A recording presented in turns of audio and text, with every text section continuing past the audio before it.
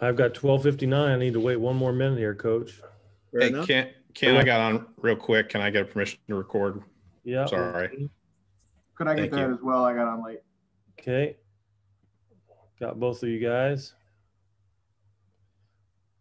Brett's normally so fast. He's like the Wrigley Field ball strikes guy. I can't beat him to the permission punch. All right, Coach, it's 1 o'clock. Thanks for joining us today. We'll go ahead and lead off with your comments, and then we'll open up for questions. Thank you. It's nothing like rivalry week. No matter what level of football you play, there's a team that you want to beat a little bit more than everybody else. That's definitely the case this week. As we finish up against Iowa, if you watch the video, I mean, we saw what happened during the time. We had a big lead, didn't finish the way we would like to. We see things in our program that we're doing that will eventually get us over the hump, though. We're gaining, but we got to be able to finish it. Perfect time this week to do that. From the Iowa game, we had some injuries. We have a little bit of time before we play. Hopefully we'll get most of those guys back. I'll talk on injuries a little bit later on in the week. Land of Lincoln trophy, of course, is up. It's been up north for too long. Our guys will be pumped up and ready to go, and we plan on playing our best game we played all year. Take your questions. Okay, Jim Cotter, you're leading off. Colin on deck, Scott Beatty in the hole. So go ahead, Jim. Good afternoon, Lovie. Hope you're doing well. I know you talked about the rivalry game with Northwestern. You've got a lot of Illinois guys on the team that probably want to see that trophy head back south. Just what have you talked about to the guys about wanting to get that trophy back, and just what does this game mean to you personally? Well, we talked about the rivalry this morning, but I think if you're in football and you've been in football for a period of time, you understand what that means. Everybody to a man, if you ask a college player, hey, in high school, who was your rival? How did you do against your rival? They can spit out those stats pretty quick. So this is important. And for us, of course, Northwestern has 5 wins. We have 2 wins. Just for us to get our 3rd win.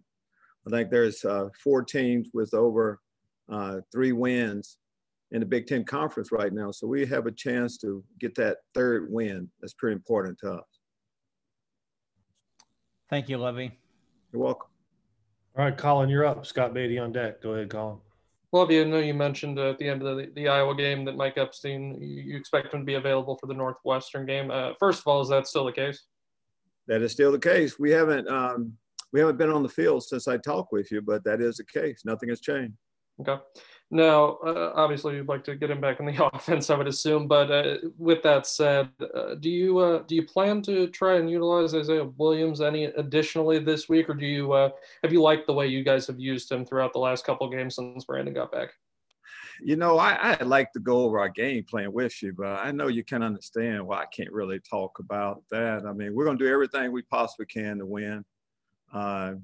There's a place for Isaiah. He gave us a spark the other day. I said that after the game.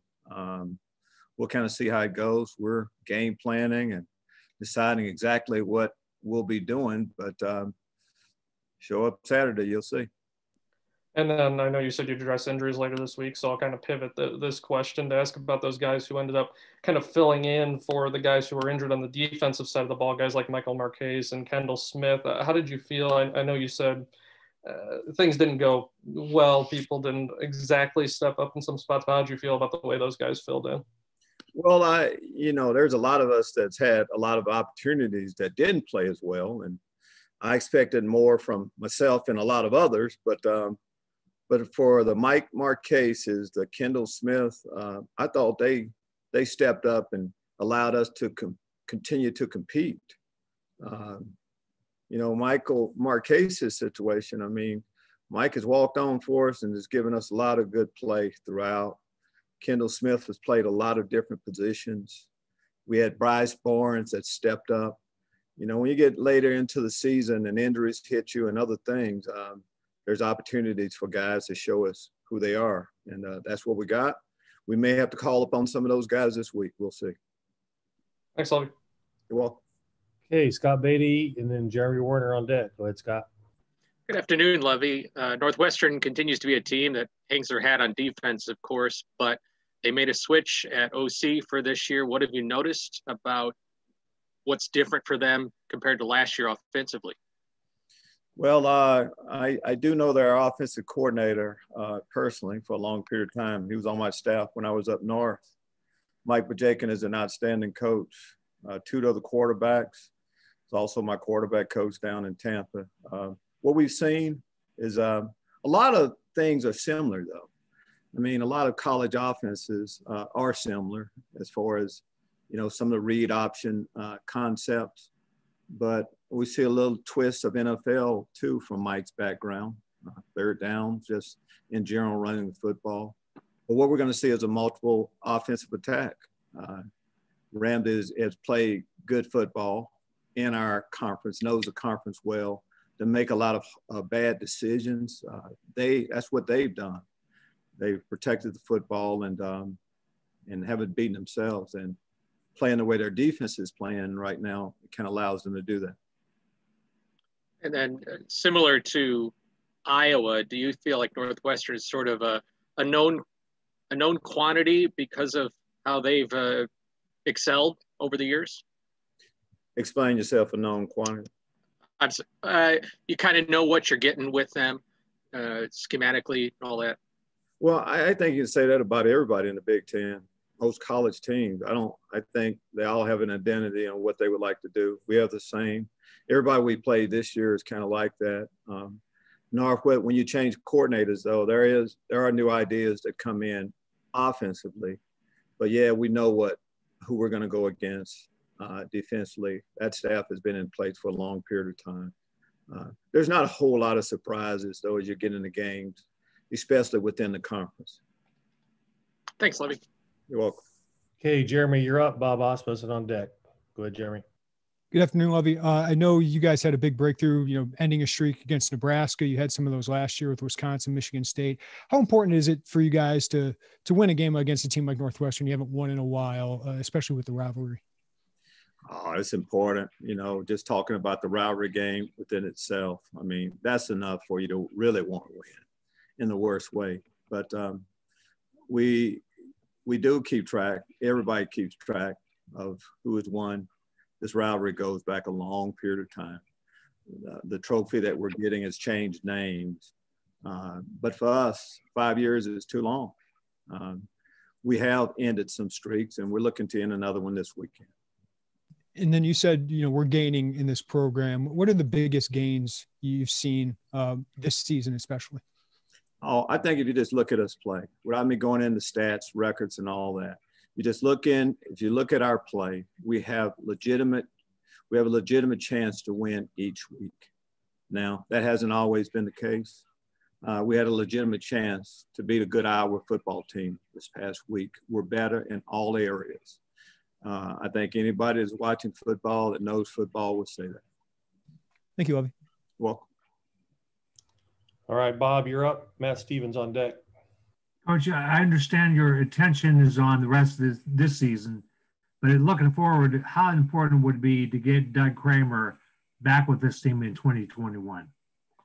Well, Bob, you say Doug. We have quite a few players in that situation that are very good players that went through senior exercises this past Saturday. In particular, Doug, we'd love to have Doug Kramer play for the University of Illinois as long as he can play. I'm going to say that about quite a few of our other players too. But right now, as you mentioned, there's bigger things. What we need to do for the Doug Kramers of the world is get them a win against the rival up north. And that does mean an awful lot. We have so many Illinois guys. It's talking about the offensive line. Isn't it all Illinois offensive line? There's a lot of reasons for us to want to win this week. Thanks so much. You're welcome. Okay, Matt Stevens, you're up. Josh on deck. Lovie, quick, obviously yes or no, is the plan to start Brandon again? Has that plan changed at all in your mind this weekend? Maybe I should answer it this way. Well, how do you think I'm going to answer that question? I have an idea. I just kind of, So I needed to ask. I'm just kind of wondering why. I thought we know each other a little bit better than that. We've been hanging out for quite a few weeks, but we know what we're going to do at the quarterback position. No, we're not going to talk about it right now like no one else does. And can't wait to put that on display this Saturday up in Evanston. How's that? The only other question I have is about your linebacker position, which, if I'm mistaken, had 3 scholarship healthy guys at the end of the game on Saturday. How dire is that position, or do you feel like that there's guys that can step up and make significant contributions that may have not had the opportunity yet? Well, I think it's just facts on what you said about the scholarship players that we had up. I mean, we've lost some good football players with serious injuries, with some injuries that have kept them out. But with that being said, there is an opportunity for other guys to step up. We finished the game with linebackers on the field this past week. We're going to play the game with linebackers this week. We'll see through the week exactly who will be ready to go. A lot of faith in Coach Miles to get the guys ready to go. Thank you, Lovie. You're welcome. Okay, Josh, you're up, and then Robert Rosenthal. Go ahead. Hey, Coach, I wanted to ask you real quick about Vidarian Lowe, Doug Kramer, and Palcho, 3 guys that have been contributing really since their freshman years here. Since they were freshmen, how have their improvements really been able to contribute to the success that this team has been able to reach? It would be hard to just answer that with a simple answer. I'll try. You know, when you get on campus, I mean, you kind of see guys and, you know, they're not fully developed. And the perfect, you know, what you would like to see is just them develop and everybody see it happening right before your eyes. You just want to see guys come here and just be great in the classroom. In every situation that comes up, you want the guys to just check, you want to check the box off on them doing it the right way. That's exactly what we've gotten from those players that you mentioned. They just seem like, you know, it is a coach's dream. And then me personally, you know, being a head coach and spend a lot of time on the defensive side, but I love being around them. Just count on them, have confidence in them. So we can talk an awful lot. They show up every day and they know what I'm going to say. They know the message to take to the rest of the team. I probably should stop talking about those guys right now, but that's what we're talking about. That's why our program is changing based on guys like them. Thanks, Coach. Well, Okay, Robert, you're up. And Joey after that. Yeah, Coach, I'm just curious your thoughts.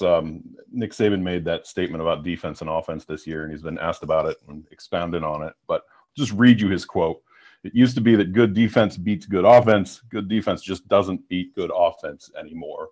And that's his view of college football. As a defensive guy, I'm just curious of your views on that. Oh, I think eventually I think you've always needed good offenses. I mean, you can have great defenses, but you win games based on scoring. Offenses are putting up more points, putting up more yards. I think the game is kind of skewed a little bit, maybe more for offenses to have a little bit more success. But I think every championship football team that you see, college, high school, junior high, Pop Warner, that team is playing because they're scoring points, but I would say that they're playing good defense too. So I think you still need good defense to win and become a championship team. And the champion this year, they're going to score points, but I'm going to say that they're going to play good defense also. He further clarified that statement a few weeks ago that the secondary is the hardest to coach these days just because of the complex passing schemes and such. Would you agree that scheming for secondary is the most difficult? I would say that scheming for the secondary has always been very difficult. I would say that playing position-wise for a cornerback to be backpedaling and guarding arguably the best, one of the best players on the team is tough duty. It's always been that way. Most people would argue a little bit it's hard playing defensive line too, but I say cornerback is one of the toughest positions to play in football, period. Okay, thanks. Well, Okay, Joey, you're up. Hey, Lovie, after going back and watching film and the conversations you guys had, are there any certain things you can point to that would help finish games or really get over that hump? No, I don't. I think, if it was, it's just not that quite, that simple to just say one thing. There's a lot of things that go into it. Each game is different. There are plays that there comes a crunch time when you don't make a play that could send the game in one direction or another. And that was the case the other day. We had a 4th and 3, up 14 points. We could have gotten off the field. They convert. They score a touchdown pass after that. Offensively, you're going to look at, after we had that 14-point lead to, get one more drive. So I think I think every phase, special teams also, you can point to a play. It's like that in most games. And don't know when it's going to come. We're just going to keep working to try not to let it happen again. Thanks, Lovie. You're welcome. All right, Coach. That is all the questions we have for you today. Appreciate your time. Thank you. Thank you. See y'all later.